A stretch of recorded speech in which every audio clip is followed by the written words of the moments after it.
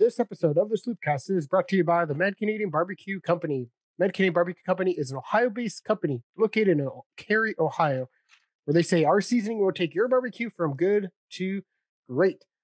Mad Canadian's food truck will be in Cary this Thursday at the OLC Shrine Cafeteria from 4 to 7 p.m. for some barbecue and bingo. And also this Friday, they'll be up in Tiffin at the Superior Auto from noon to 4. And this Saturday, up in Tiffin as well, at the Tiffin Brewery again. So you can get some dinner at the Tiffin Brewery from 5 to 9 o'clock this Saturday. Check out the Mad Canadian social media sites to find out more information where he and his food trucks are heading to next. Mad Canadian Barbecue Company, where he has your butt. I apologize. Mad Canadian Barbecue Company, who is the official barbecue of the Cary High School Blue Devils.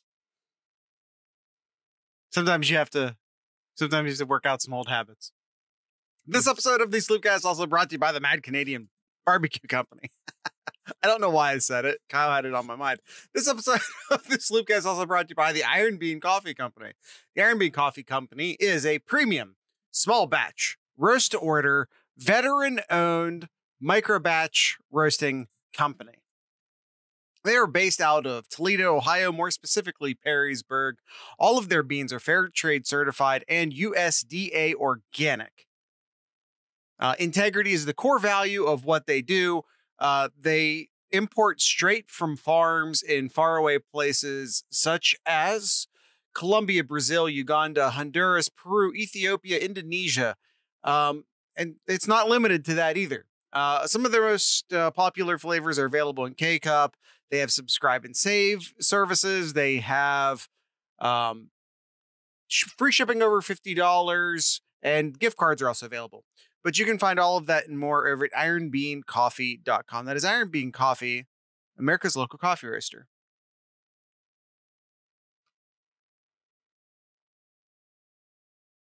How's it going, everybody? Hopefully everyone had a good weekend here.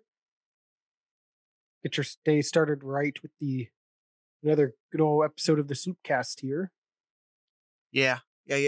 Kyle, I feel like we have a lot to talk about, so I don't think I want to waste too much time. Let's rejoin our audio-only listeners. Sure thing.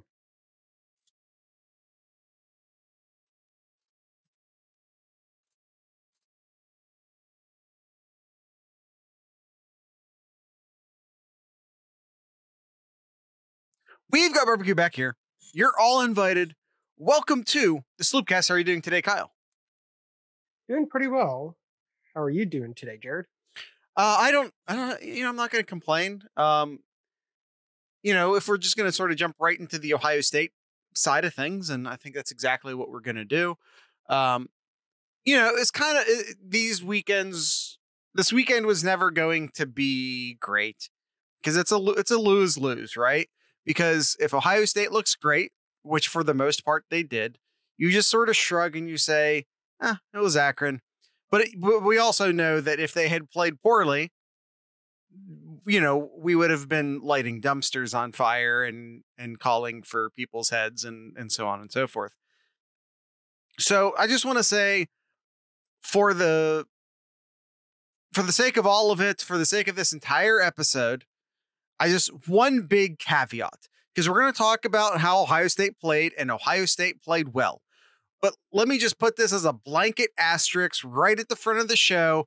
Yes, it was Akron. I don't feel like saying it 1,000 times.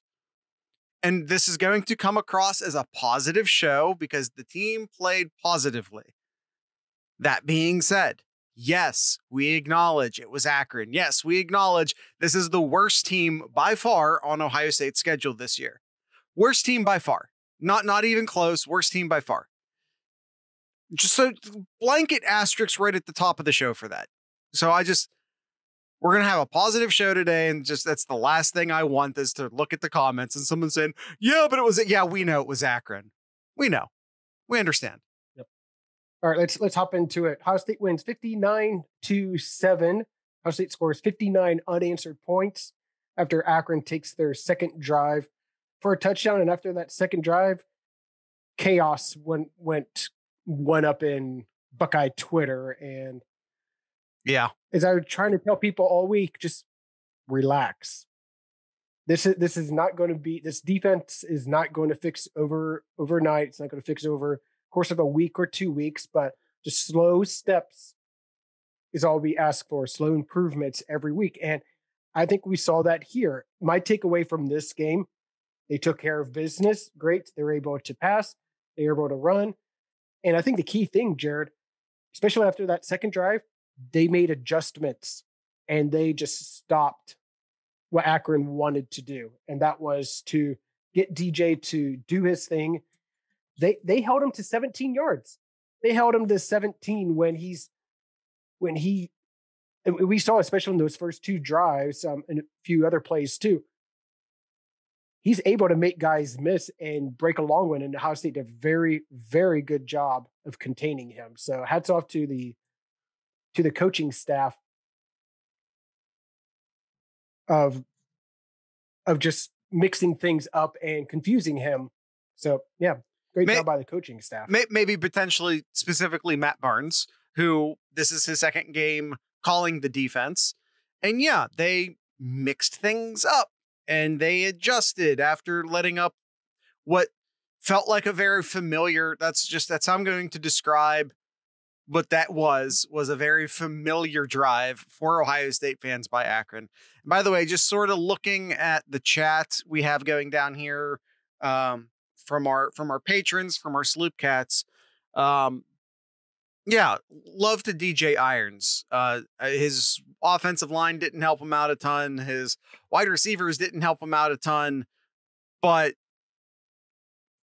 yeah, much love to DJ Irons. I put him in the thumbnail for a reason. He's a very talented quarterback. It's a shame he plays for Akron. I don't know of a nicer way of saying it than that. So let's go ahead and start with the grades here. Let's start with the defense this time, Jared. Okay, because that's what a lot of people in our chat's talking about. Defensive line just played outstanding, best they've looked. I won't repeat because we already mentioned it. Jared already mentioned it here, but they looked great.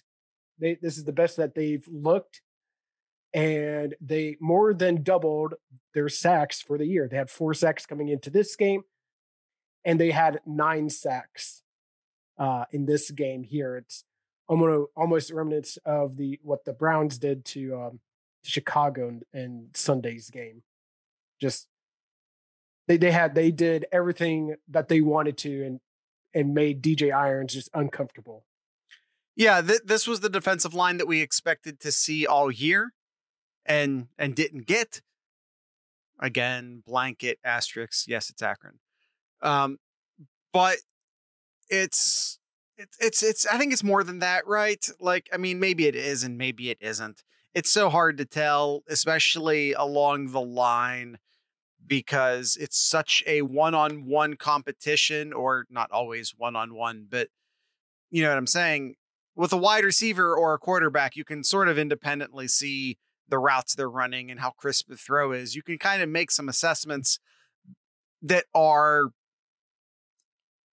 what's the word I'm looking for? That are not dependent upon the competition to understand, you know, what a crisp route looks like and what a crisp this or that looks like. But with the defensive line, it's very hard to tell. But this is the performance specifically out of Haskell Garrett that we've been waiting to see all year. We had our very first JT Tuimoloau start, and he had some really nice plays. We saw Jack Sawyer get plenty of snaps this game, and he looked really good. He got his first sack. He did. Jack Sawyer got his first sack as well. Yep. Oh, and by the way, I don't know. It kind of looks like a simple play, but he's following DJ Irons out into the flat. Irons then cuts back inside. What looked like it was going to be a rollout all the way cuts back inside. Sawyer makes an adjustment that I promise you, especially a guy as big and as athletic as Irons, to make that adjustment and still make that tackle, I promise you that is so much harder than it looks. That is so much harder than it looks. It was an amazing play. You see that potential. You see where that's coming from. if we're talking about the defense, and by the way, like my new favorite player on the Ohio State Buckeyes is Tyleek. There's no two ways about that. So grading wise here, and it kind of goes into what I want to talk about here. So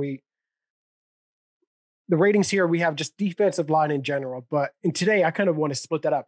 Defensive tackles, I want to give them an A+. I thought the defensive tackles with Williams, with Garrett, both combining 5 sacks, A+, just as many pluses as you can write. Just like the Christmas story where the teacher's like, and plus, and plus, and plus. Yeah. That was the defensive tackles in this game. Defensive ends, I'd probably give them a B+. I thought the defensive ends did pretty well. Jack Sawyer had a sack there. I'm looking who else here. Antoine Jackson also got a sack in there as well. I know he's a defensive tackle, so there's that's six from their defensive tackle sacks right there. Cage even had a sack, so that's 7. That's 7 sacks. Just going down the line here. Oh, Hamilton, 8 of the 9 sacks were defensive tackles. Yeah, it's as you said, it's an A+++++ for the defensive tackles. I would give the defensive ends a bit more of an A-. I understand they didn't get the sacks, but they still got home a lot. They still forced the ball to be flushed a lot. You don't have to get the sack to get the play, but yeah, it's still like an A- in my opinion. Okay, so we'll give the defensive line a solid A then. Yeah, a solid A overall. Okay, linebackers. I thought linebackers played a lot better here. Yeah, the first 2 drives were very, very iffy, but adjustments. Again, I think a lot of that coming from coaching scheme, making adjustments, and I think after those 2 drives, settled down, made plays, great open field tackles by the linebackers and corners too. But with the linebackers, I'd probably give them a B+. I thought they did a really good job as a whole. Yeah, and they're starting to limit the rotation, and that rotation just got even more limited this past week with departures from 2 linebackers, one willingly and one less so. So not that either of those guys were seeing a ton of snaps anyway, but like Steel Chambers, I thought played incredibly well. I'm starting to wonder, Kyle, in all honesty, I'm starting to wonder if the 2 starting linebackers should be Simon and Chambers. You can't leave out Mitchell. Mitchell had a great game as well. Chambers had 5 tackles. Mitchell had 4 tackles. 2 of those 4 tackles were for loss. Mitchell had a great game. He was all over the field. But I can't blame you with Cody Simon. He doesn't really put up too much stats in this game, but he did have the interception there that really paints an image in people's minds. Like, oh, Cody Simon had great. He had that 1 interception in the game there, but man, Chambers and Mitchell played lights out in this game. I still think Mitchell is a bit of a Borland-esque issue in regards to pass coverage. I feel like Steel Chambers is more athletic, and especially if you're going to start playing some of these more athletic teams, they're going to spread you out more. I feel like the success you're going to get is from your more athletic guys, and your more athletic guys are Chambers and Chambers and Simon. This group here, B+. I'm not willing to. I'll just say B. I would give Simon more than that, but I don't think I'm willing to give him a plus yet. All right. Corners. What would you give the corners here? I thought the corners played excellently. They were, Akron, but I thought the corners played very well. Banks does not appear to be 100% yet. But I think Martinez continues to grow and get better. I think that it goes without saying that Burke is tremendous. Like Ohio State, Kyle, Ohio State started 4 true freshmen this game. Started 4 true freshmen this game. And like, I'm honestly to the point where I have forgotten Burke's a true freshman. Like, he's just a veteran at this point. That's how he's playing. He's tremendous. Cam Brown did not play in this game. I assume just sort of getting rest because he's still coming back from the Achilles injuries. It's just Akron. You know, you get Banks back. You let Banks play in his stead. I thought Williamson had a pretty decent game too, and surprisingly, Jared, who has the most tackles of all the corners, is probably a favorite in our Sweep Cat section here. Number 1, Super Demario McCall. I was just going to say that it's not necessarily a good thing as a corner when you have a bunch of tackles. Just saying. But no, he's doing really well for a guy who's never played cornerback before playing cornerback. He had a couple really nice pass deflections. Yes, no, absolutely. Yeah. I thought for the time he was in there, I thought he was very solid there. Now, I don't expect him to be up there when tougher competition comes, but I thought for what he was in there, yeah, exactly like what Buckeyes Zach. DeMario went out there wanting to prove something and wants to play. And as Nomad just said, he just wants to play. 5th year senior here, 5th year or 6th year. I forget how many years he's been here, but 7, 8, 9, long 10. time. He's on that JT Barrett scholarship plan. Or Aaron Kraft. Yeah. No, I thought he did very well. Really happy with him. So I'd give the corners an A. I'd give them A. They came up with a pick 6 in the first half, second half. I forget which one. It was, it was in the first half. They had a pick 6 there, and they held Akron to 150 yards passing. Yeah, hats off. And they made some great tackles out in open space too. So I thought that was one thing that I really liked from this defense in this game, was making those open field tackles, especially after those first 2 drives. After that, stellar tackling after that. So A for the corners? Yeah, A for the corners. Safeties. You know, I didn't find myself thinking about the safeties much this game, which I think is what you want from the safeties. Yeah, no, absolutely. So because of that, I'd give them an A too. They didn't have to do much in this game, and I think that's a good thing. That tells you that Chat, what are your thoughts on the safeties? Your defensive line's getting pressure. That means your corners are locking down, and the safeties don't have to really do much. So A minus, somewhere around that range, I'd give them. Yeah, we got a B plus down in the chat from Nomad. A minus, B plus. I'm just gonna go ahead and say I'm definitely getting my preference for who I want the safety to be and to not to be. I'll say that much. I really like Hickman. I know that they're gonna start moving Turner back there, since they have a lot of corners right now, but don't necessarily have a lot of safeties with Proctor out. I know they're practicing Ryan Turner back there. But Ransom's got to see quite a bit of time as well. Yeah. I just the more Hickman, the better. With Proctor out, the more Hickman, the better, I would say. He had a pick 6 as an example. Yep. All right, Jared. We are at 19-minute mark here. So before we go into the offense, let's go ahead and take a quick ad break here. Let's do that. Kyle, the Iron Bean Coffee Company. I'm sorry. I thought I went first on the second one. Go right ahead, Jared. All right. Iron Bean Coffee Company. Let's talk about some of the coffees. Kyle, we're going to try and talk about a bunch of the coffees in one ad read this time. Okay, here we go.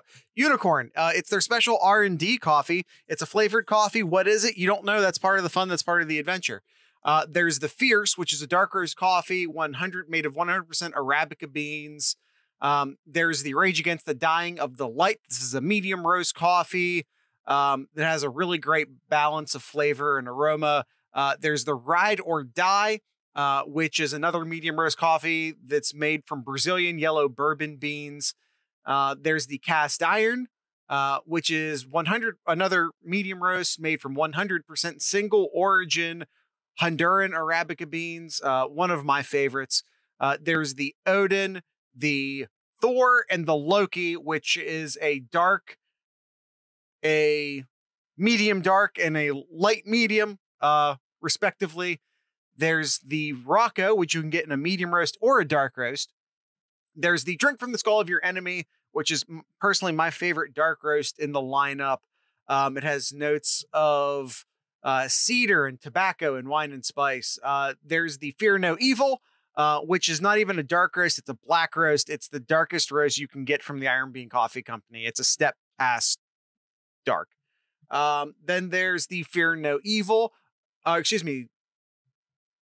Did I mess that up? Drink from your skull of your enemy. Yeah, the Fear No Evil is the black roast. The Integrity is their mainstay flagship roast.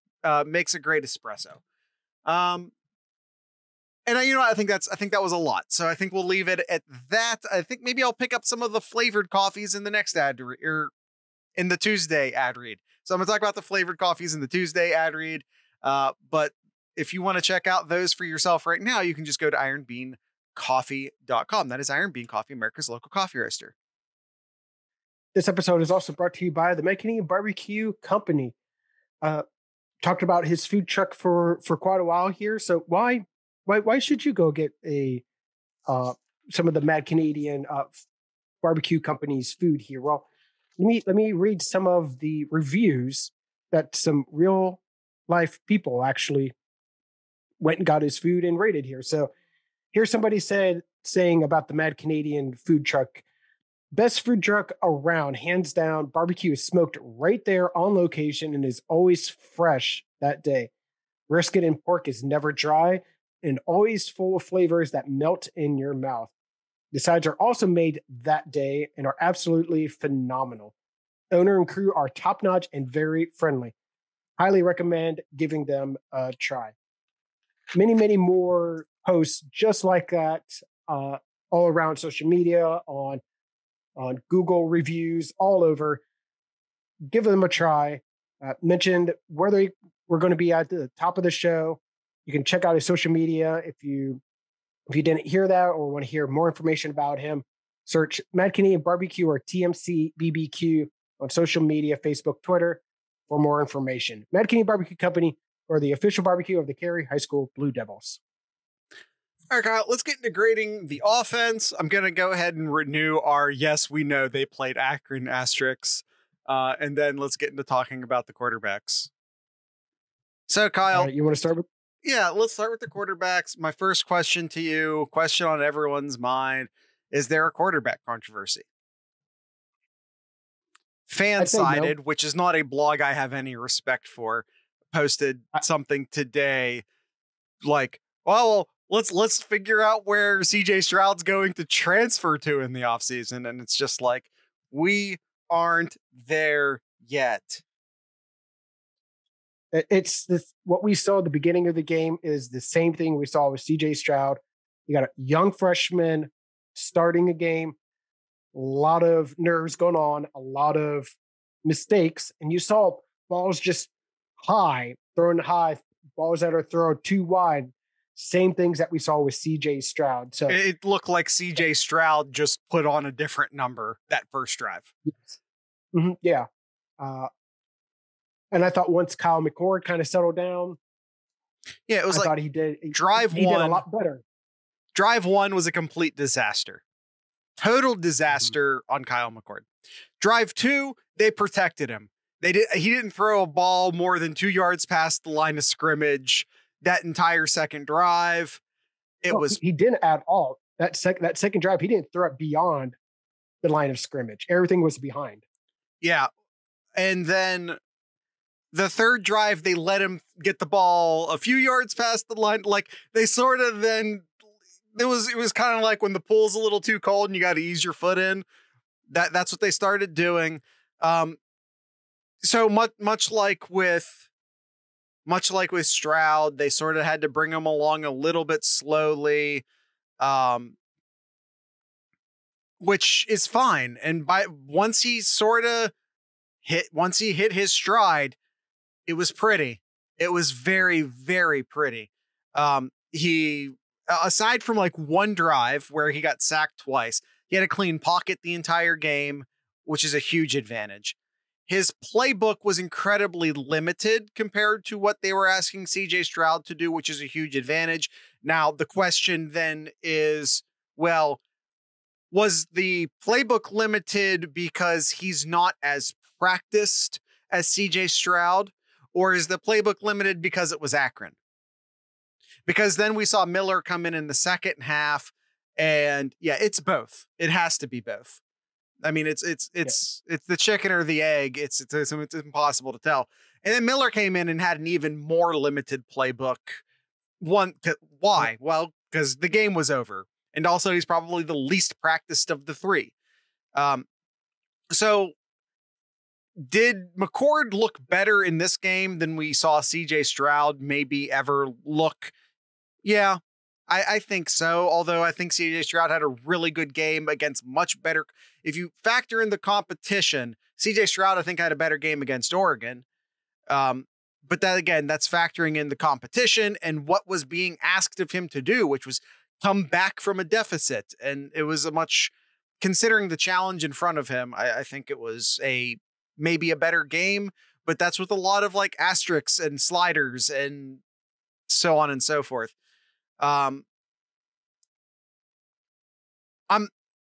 Ultimately, the question I think has to be, why did Stroud really sit? Because we don't know. That's really only something that probably Day knows. And how close were they competition wise? How close are they competition wise? Does Day see them as 1A and 1B? Will we see Stroud rest again next week? Because if he was just resting, then you bring him back out for Big Ten play. If that's what this really was. Ultimately, in my opinion, I'm trusting Ryan Day. Whoever Ryan Day decides to put out there, that's who I'm trusting. That's my take on the quarterback competition. Ryan Day is working with a lot more information than the rest of us have. Yep. So, yeah, I'd probably give the quarterbacks a B overall. Some passes they should have made. They'd have an interception. Threw for just under 400 yards. So I thought they did what they needed to do against Akron. Gangland says Stroud's arm talent is so much better, but McCord didn't look horrible. I did not see that. For what it's worth, I think McCord's arm strength is. I did not. It's not an observation I share. For what it's worth, but all right. Moving on. So you think B? Would you I think that's a little. I think that's a little rough. I think, considering what they were asked to do, the wide receivers made the quarterbacks look better statistically speaking than the quarterbacks I think maybe actually were. But still, considering what they were asked to do, they did it. Aside from like one or two drives, so A-, B+, either one of those I'd be fine with. All right, moving on. Because I definitely wanted to argue with that, but I want to move on here. Running backs, A with the running backs. I don't even think we need to talk too much about this. Henderson only carried the ball 8 times and just under 100 yards there. He's averaging. I agree with that, Stuart. He's now averaging, about 9.5 yards a pop for the year right now, and have only had to carry it like just over 40 times, and that's just crazy to hear. So, yeah, Master Teague looked pretty good. Chop looked pretty good when he had his time in there, and Pryor came in and got his first touchdown as well. So we got to spread the ball. I'm sorry, Master Teague also looked good. 4 running back. Master Teague, he looked pretty good. Yes, Master Teague looked pretty good. Okay, so just for the record, we're giving them an A. And then we also talked about how the running backs, no matter who was carrying the ball, looked good. And then we also talked about how, aside from maybe one drive, that the quarterbacks were completely clean all game. So if all of the running backs looked good, and if the quarterbacks were pretty much clean the entire game, Kyle, what does that mean? What do we give the offensive line? Give the offensive line an A. I give them an A plus.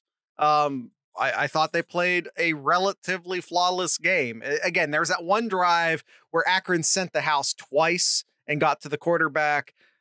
That one drive aside, I thought they played a pretty flawless game. Again, asterisks, Akron, we get it, but like they played a flawless game. I give them an A plus.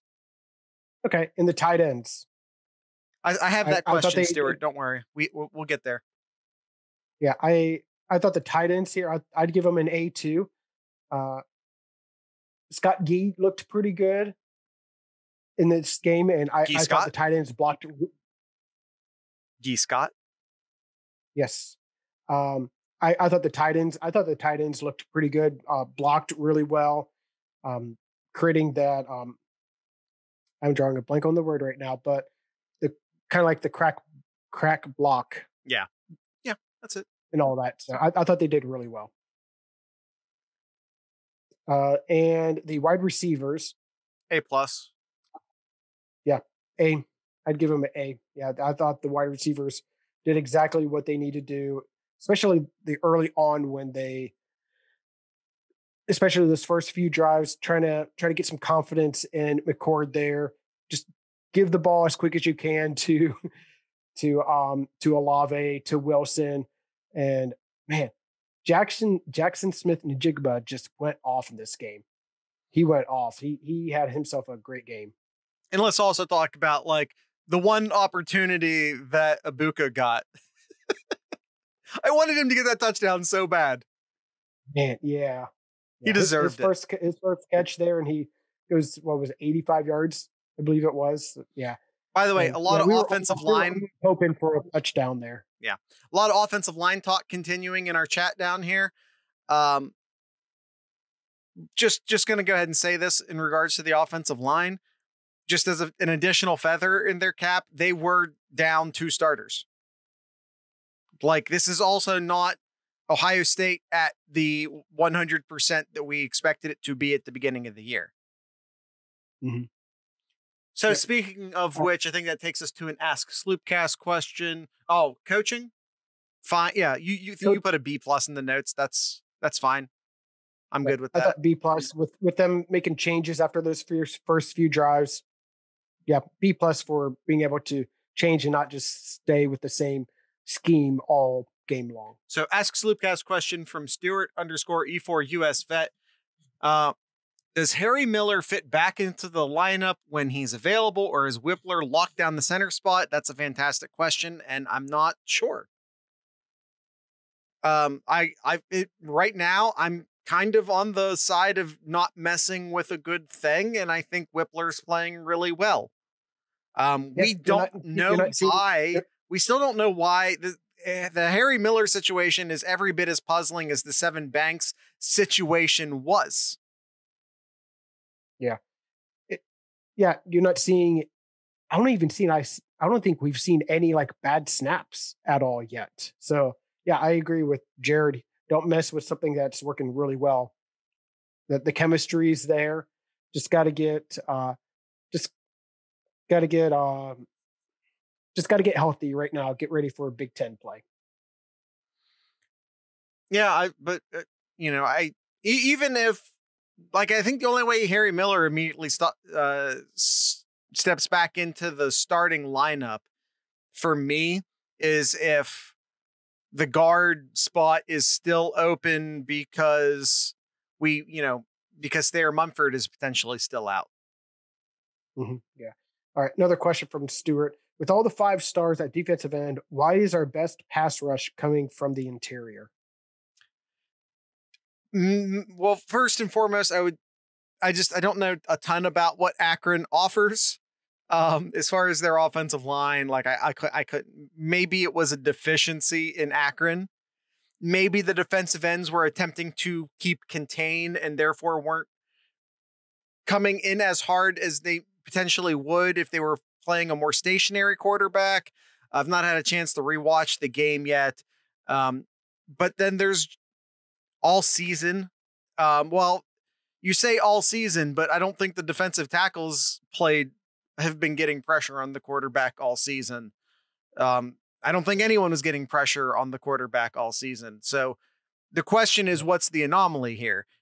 Or maybe the question is this a indication of improvement from the defensive tackles? And I don't necessarily know that that's the case, or if this was just, hey, it was Akron. Yep. Here's a great question from Buckeye Zach. Did Akron answer any of our questions about this Buckeyes team, or is Akron just that bad? It's it's sort of position by position. I think on one hand, you can sort of watch a player, how they're executing, and you know what they're doing regardless of the competition in front of them. And for some positions, like I was saying this earlier, I'll say it briefly again. For some positions, you can tell if someone's running a clean route, and you can tell if someone's throwing a clean ball. Sometimes those are a little bit easier to tell, but with like a defensive line, because you're just immediately engaging the opponent, it's much more difficult to tell. It has to be a little bit of both. Did it answer any of our questions? Any of our questions? I think we know that if McCord has to play, he can. I think that's a thing we know. I think we continue to know that Tyleik Williams is a monster. Like, we know that. And we're seeing changes with the defensive scheme. So not seeing the same scheme that we've seen the first couple of games. We're seeing small steps here. So I like what we're seeing in the defense now. It just got to get better and execute now. And how much of it is, we see the defense playing better. A huge chunk of it is that it was Akron. Like, let's not gloss over that. But also, I think we're seeing improvement from the defensive play calling, mixing things up. So some of that credit goes to Barnes. I absolutely believe that. But also, your coaching looks much better, and your linebackers look much better, and your secondary looks much better when your defensive line is being disruptive. Yep. Stuart asked one last question here. Is the 2 freshman class the next team to bring us a natty? Four. We already said it. Four true freshmen started for Ohio State this week. It's a huge number for Ohio State. 4 true freshmen is a huge number. It's Burke. It's JTT started this weekend. Then McCord started. And then obviously everyone's new favorite running back, Henderson, started. Yeah. And Nomad brings up another good point. First time in Ohio State history, starting a true freshman quarterback and running back. Yeah. I mean, you sure hope so, right? The window is when the guys are this good, the window is also very small. Because like we can talk about, oh, look at these guys. These 4 freshmen are starting. Well, that also means you're only going to get 3 years out of them. The window's small. Yep. All right, Jared. I think that is it for today's episode here. Definitely going to be a much more better challenge next week as Ohio State gets to travel east to take on Rutgers. By the way, sorry, I want to grab one more of these Ask Sloop Guys questions. Is Al Washington ruining the culture at Ohio State's linebacker unit? That is from Buckeye Zach. Honestly, like and I know we're talking, maybe we should spend a bit of a moment talking about what was maybe the wildest thing that happened during the Ohio State game, which is you had a player quit in the middle of the game. I don't ever remember seeing that happening at Ohio State before. Kevon Pope, Buckeye 6 says Pope kind of proves that. I hard disagree. You have guys in both Gant and Pope who couldn't get on the field. Sorry. They couldn't get on the field. People complained so much about Ohio State's linebacker unit, whether it be Borland or Warner or whomever else. People complained so much about that linebacker unit that Ohio State had. Guess who couldn't get them off the field? Guess who couldn't take snaps away from them? Gant and Pope.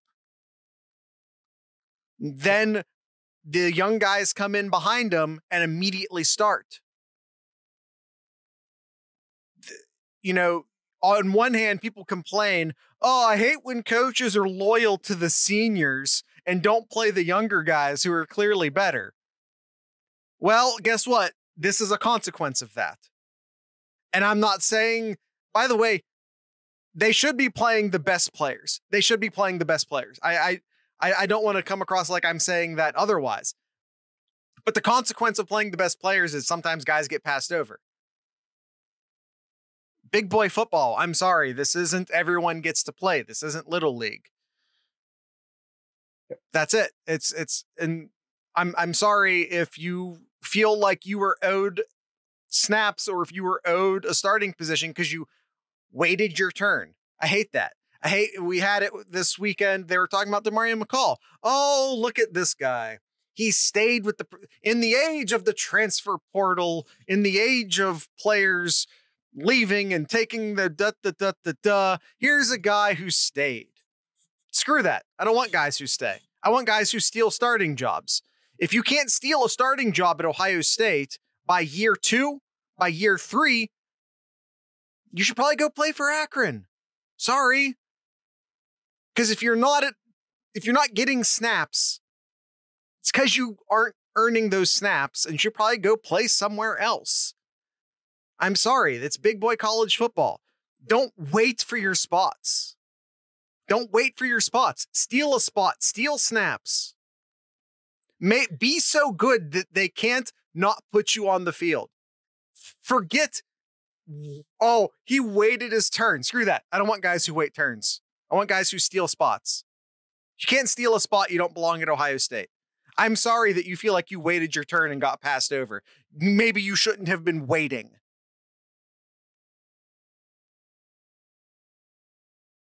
All right. I know we're way over in time, and well, I like to talk about that, Jared, but I'll save it for another time.